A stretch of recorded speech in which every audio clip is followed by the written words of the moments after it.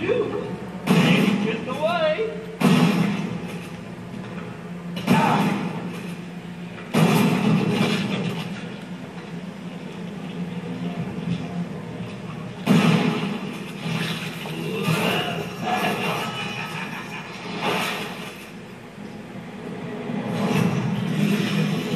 Groovy. That's not groovy.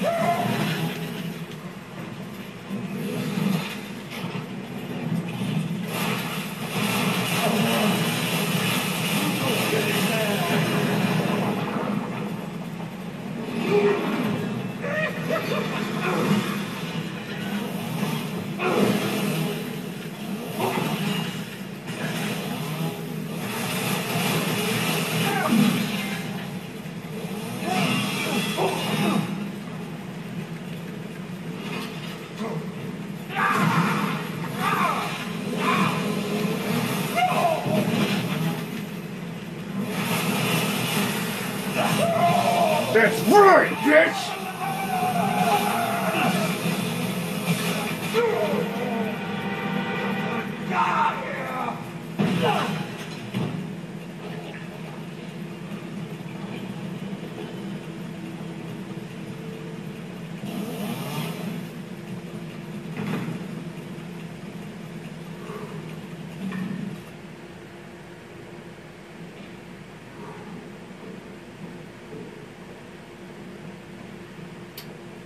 Holy shit.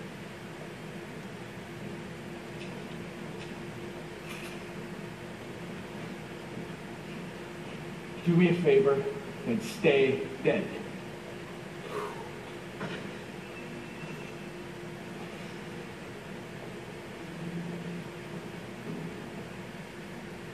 All right.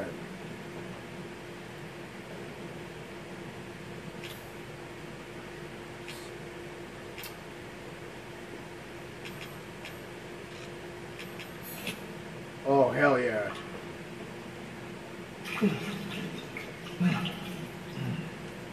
And I'm full on health.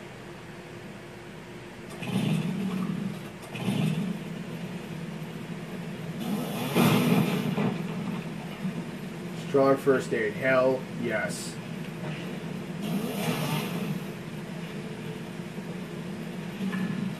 Yeah, that guy was a dickhead.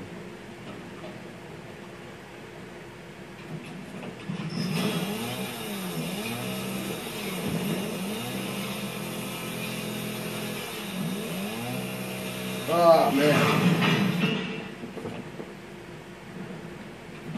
Well, shit. I didn't want it anywhere. That was a pain. Damn, that was a pain in the ass. But all that matters is that I did it. Now I can leave. Theoretically. Just don't expect me to stand here or sit here thinking I'm actually going to be able to get the hell out of this place. No. How many are going to pop out this time?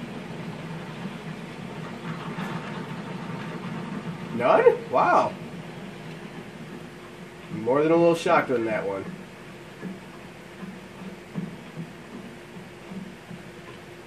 So that's one of the Wyatts gone.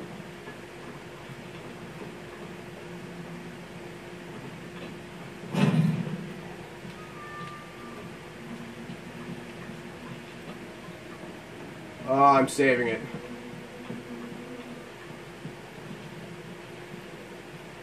Is there music playing just now? I didn't even realize there was fucking antlers hanging there. Nah. Alright, so put that away.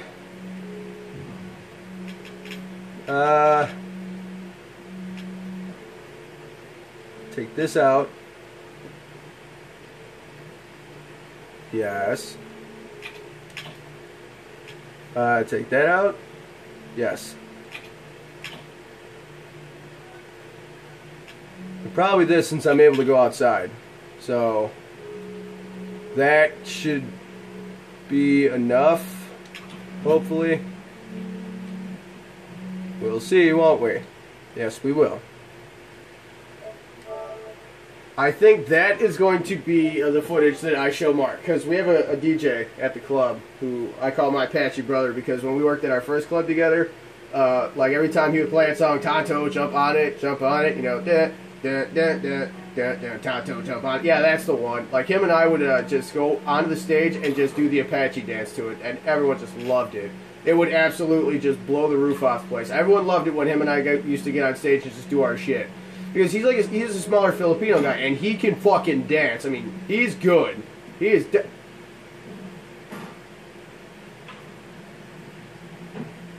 Granny, why are you in the hallway?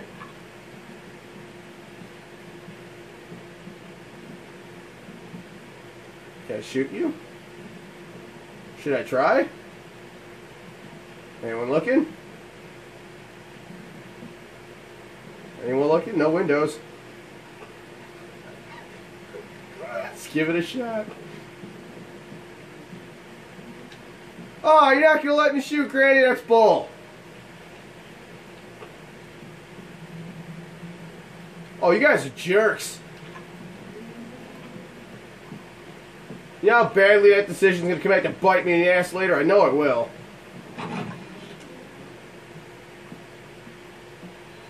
But yeah, as I was saying, it's going to be the episode anyway in just a minute. But yeah, like I said, he's a smaller Filipino guy, and like I said, we used to do that all the time, and it was just, everyone loved it. It was awesome. Like, if the crowd was dead, I mean, it wasn't really dead, but if it needed some little bit of a oomph, a little bit of a pick-me-up, he would just play, oh, wait a second, everybody, and he would just get on the radio, or get on the mic and just set it up. And it's got that little bongo thing. I don't know how